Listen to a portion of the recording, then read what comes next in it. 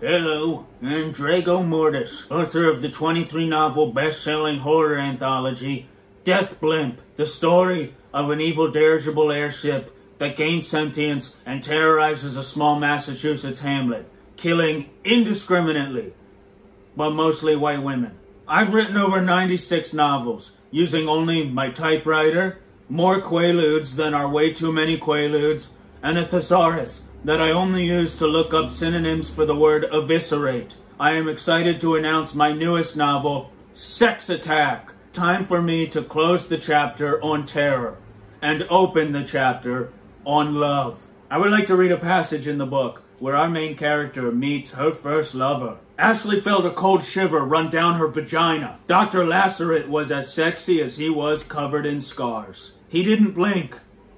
Ever. And she liked that. She was sick of dating men who were nice. They always died. Crazy about that blimp, Dr. Lacerate growled. I'm glad you're okay, considering how white and a woman you are. Hey, she said, lighting a cigarette. Shut up.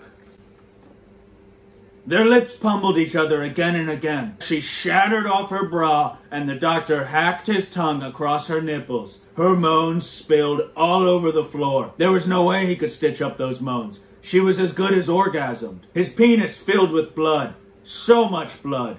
Twice as much blood as penis. He gave a sensual, ear-piercing shriek. You're coming me! You're coming me!